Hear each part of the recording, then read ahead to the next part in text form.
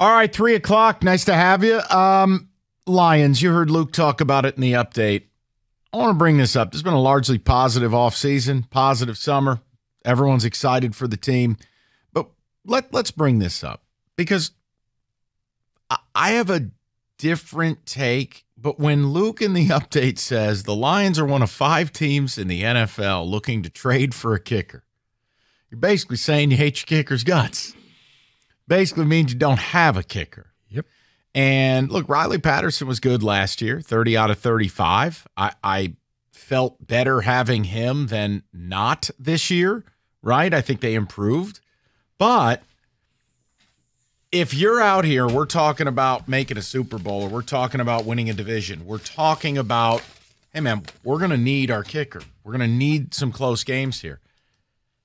Is that their fatal flaw, or is it what I've been selling, so to speak? Rico, I'm terrified that their wide receiver room is the flaw that's going to get them. That if it goes sideways, they are one injury away from having a non-functioning wide receiving group. Think about it. Amon-Ra's fabulous. Mm-hmm. And while teams have superstars, right? Look, if A.J. Brown gets hurt, they still have Devonta Smith or Dallas Goedert or whatever it is. If you go to San Francisco and Debo gets hurt, well, there's Kittle and there's Ayuk and there's McCaffrey. I feel like with the Lions, they are solely dependent on Amon-Ra St. Brown. And without him, you have Josh Reynolds, you have Marvin Jones, right? You have nothing. You have nothing. You may be able to throw Gibbs in there because I think he can catch passes out the backfield. You bring up a valid point, Mike, but I would say I do think that kicker is more important. You're more, okay. Because the kicker, we've reduced to it's a joke position. But if you think about it, on most teams, the kicker scores the most points that year. I'll allow that one. Yeah, I know. It was relevant, sustained. It's a stray, but it's apt. So we'll move on from that. Thank you. Yes, we will. But similar to that, if you have a kicker, you have more confidence that when we cross the 35-yard line, we're going to score some points. We're going to put something up on the board, especially in the NFL, where every game it seems like it's decided by 4 points or less. Yeah, look at Moody with Michigan, right? Or Justin Tucker with Baltimore. They get to the 40 and they just line up casually for 57-yarders. Now Moody's hurt, but it's why the Niners took him in the 3rd round, because you know what? We need this. This is an important position. If you get the kicker right, you don't have to go out and get another kicker for the next 15 years. It's one of those type of investments. It's like a center or a left tackle. Once you get it right, you're done, and we can move on and get other positions. But yeah, if not, you're going to be going for it a lot because you don't trust that this kicker can make that field goal or make that extra point. So now you have to be a little more risque out on the field. Did you just say they have to be risque? Yeah. What?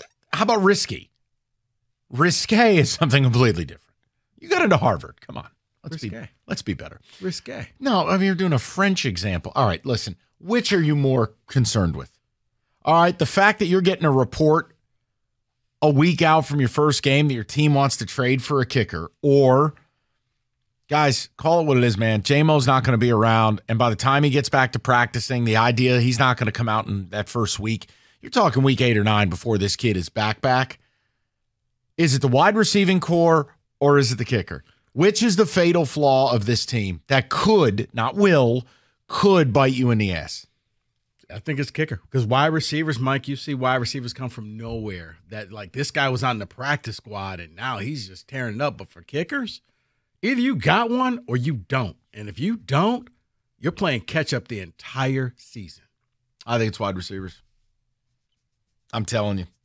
I'm not devaluing the kicker. They're both huge problems. I mean, the whole point of the topic is it's not binary. It's not this or that. They're both issues right now. I hate hearing Luke's update where it's, you know what? They're one of 5 teams in the league that would trade for a kicker. Right. But for wide receiver, look, I like Jared Goff, but Jared Goff needs help. Right. Jared Goff's not going to make C receivers better or B, like he needs the help. And right now, when we look at it with J-Mo's injury, with what we know about this suspension, I want him to trade for a receiver. Right, but here's the thing. I want to trade for a kicker. You want the confidence of knowing that, okay, you got a Fourth quarter, you make this kick, you're in the playoffs, and it's a 51-yard field goal. I love how Rico sets up the penultimate Paul Ettinger suitcase game scenario. Like, could you be more melodramatic about this? No, because this is a real thing that happens in the NFL all the time, where you need this kicker to make this kick. And you know what you need in order to get to that situation? A functioning wide receiving core. If you let me finish, Mike, you'll understand where I'm coming from. Go ahead, teach me. Because at that point, would you rather, if you don't have the kicker, then I'm going to line up and just go for it. Correct. Because I don't trust the kicker. And that's exactly right. That's what you should do by the analytics. No, but that's what I'm saying. But if you have the money kicker, man, we got this. Yeah, but Rico, here's the problem. Here's your problem. You're not going to find an elite kicker at this stage of camp. No, you're not. No one's trading him. So let's say you make a deal and, I don't know, pick a lousy team and you go get their kicker. Like, how much of an See, here's the problem. You had all of season to do this. Right. The only thing that you can hope for with the kicker is kind of like, you know, when you get the recycled relief pitcher, but all of a sudden he comes to your team, and he's really good all of a sudden. Yeah, he's Jason Foley. That's what you're hoping with this kicking situation. See, the receiver angle, I still feel like you're going to see a name get dealt before the season. I still feel like you could. I wish they would. Look, Laporta's going to play a lot. Gibbs is going to play a lot. Amon-Ra's a monster. But, Rico, look at what's around them. We're staring down the barrel of Marvin Jones, Josh Reynolds, and nothing. Right, because if you're relying on rookies, you got to remember that rookies are going to hit that rookie wall probably around week 12, 13, where they're not going to be as good. There's going to be tape on them, and people are going to learn how to shut them down. Plus, they let a couple receivers go today. Well, it's Trinity Benson. But, I mean, R.I.P. Trinity Benson was a stalwart of this franchise. First impactful move Brett Holmes made. I still don't know that he's a real person. Like, you're right. I don't know that we've actually seen visual evidence of Trinity Benson playing football. He does sound like the name of the person from a movie. It's Trinity Benson. Yeah. Yes. Yeah. I mean, Kenny, both of these are concerns. Give me back Trinity Benson, you pancake eating. Oh, my. Both are concerns. Both are a problem. Which one's the fatal flaw? I remember it was either the end of last week or early this week. We were talking about spreads in college games and spreads in the NFL. And oftentimes the NFL came down to a field goal. And I think, and I hate using the SOL thing. I'm not going to do it. Oh, no. But I can just imagine marching down the field, needing a field goal late in a game, and then not having picked up a kicker. That's where my mind immediately goes. But you say pick up a kicker like you're picking up an energy drink. What kicker are we getting? Somebody that can reliably make a 40 or longer field goal. Is that not Riley Patterson? I don't know.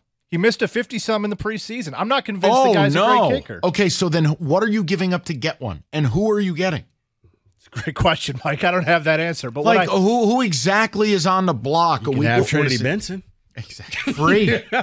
Totally free. The concern is there. I don't know who we're getting, but the concern is there. I just think that our offense last year was good enough to get you down the field and get you a chance to win. I don't want the kicker to be the reason we don't. What's the fatal flaw, people? Let's have this conversation. I don't like Luke Sloan's update. It upset me. Not because of Luke, just the contents of it. And then I keep thinking back to when J-Mo got hurt, and I said it. They got to bring in a receiver. And all they've done is get rid of receivers. Which is the more concerning? And they didn't really go out and draft any. No. So which is the bigger concern? They're both problems. And look, every team in the league has problems. Every one of them. That's how the league works. So there are fatal flaws everywhere. Like if there's a fatal flaw for Rico's team, it's quarterback.